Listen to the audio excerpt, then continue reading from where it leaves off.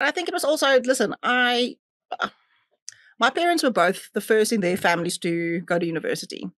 And so it was never a question that we would have to go, because it really made such a massive difference in their lives coming from small towns, and really having to make that happen for themselves.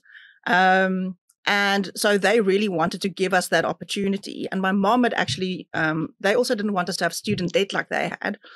And my mom had actually, when I was in my final years in high school, she actually went to the university and got a job at the university library, because I don't know if it still works like that, but in those days, the university, one of the perks for working for the university is that they paid class fees for your children.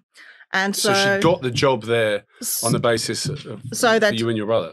Exactly. I mean, so she had a kind of half-day job, so they didn't pay for so it wasn't all free, but it certainly made a big difference, and they were then able things to we do for our kids. Exactly. She literally just changed jobs and careers and went. She ended up working there for 20 years. I think it was a great move for her too. But I mean, that really is what she was prepared to do to make sure that we got an education.